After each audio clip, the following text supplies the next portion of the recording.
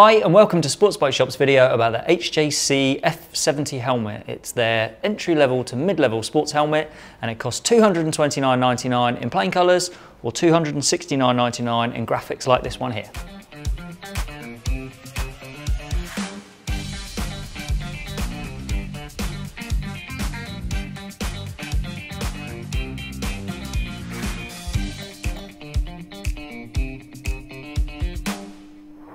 The F70 runs a fiberglass shell. HJC call it an advanced fiberglass shell, but they haven't told us what's advanced about it, so let's just call it fiberglass. Contributes to an actual weight, we've weighed it ourselves, at 1,490 grams. The shell is an all-new design and it marks quite a departure for HJC in terms of their sports helmets. Much more sleek and much more futuristic in its styling.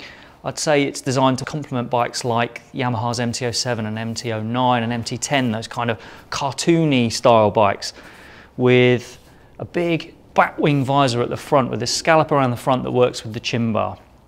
So around the front of the helmet there are two chin vents. One here is a simple slide vent that opens and allows air to flow through and give you cooling air around your mouth, and this one above it is a pivoting vent that allows air to come up onto the inner surface of the visor to help keep it clear of mist. Doesn't have to do too much of the lifting though, because this visor is pinlock protected, comes with the insert in the box, and it's pinlock max vision, so you get as broad field of vision as you can get from any pinlock protected visor.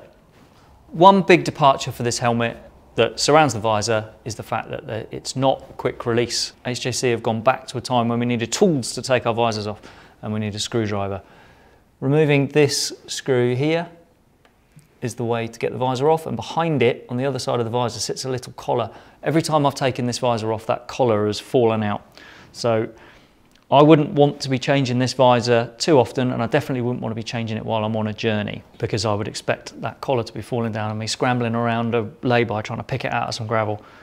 Thankfully it's got an internal sun visor, so it's not one where we need to be switching between clear and dark visors all the time. That sun visor operates on a switch on the base of the helmet just here, a slide switch, which for me is the most convenient place to have it. You know where it is and it's really obvious how it works. Sometimes having them on the top is a bit of a reach. And once it's in its fully lowered position, the sun visor reaches down pretty much all the way to this expanded breath guard that HJC have fitted to the F70. They call it a breath box, but really it's just a massive breath guard that takes up all of the available space up to the sun visor. So once you've dropped the visor down, kind of behind there it looks like a black visor anyway, so you get that futuristic, fully enclosed look. So again, it helps with the feeling that you don't need to change the visor very often on this, which is personally would be quite a relief.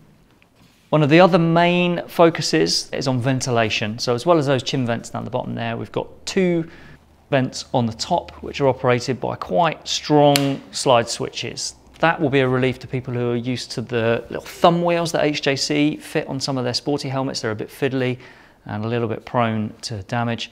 No such issues with these. These slide really easily but firmly, not going to come undone unnecessarily, and can't see many issues with that. Get a good flow of air through there, and it works in conjunction with the exhaust vent. The exhaust vent's permanently open.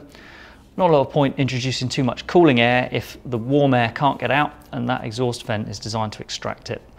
Within the polystyrene lining, there are plenty of channels for the air that flows in the front to go through and out the back. Another addition on the F70, which we're going to see with more HJCs on an ongoing basis, is integration for their new Smart Intercom system. Removing this panel at the back of the neck roll reveals a slot for the power unit for the Smart Intercom, which slots in there.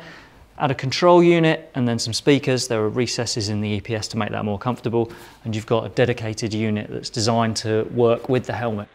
As well as all the new stuff and the changes, there's the usual stuff that you would expect. Double D-ring strap fastener, which is what you would expect on a sporty helmet of this kind of money rather than a quick release one. You've got removable lining, fully removable, it's easy to do, and that's also antibacterial and it's got moisture wicking properties to keep it nice and dry.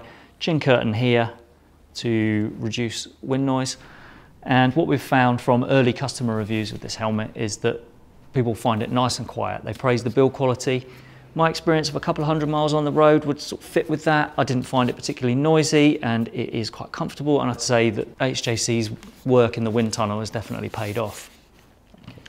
I hope that covers everything you wanted to know about the HJC F70, but if you've got any questions, please pop them in the comments section below, and we'll get back to you as soon as we can with an answer. Thanks for watching.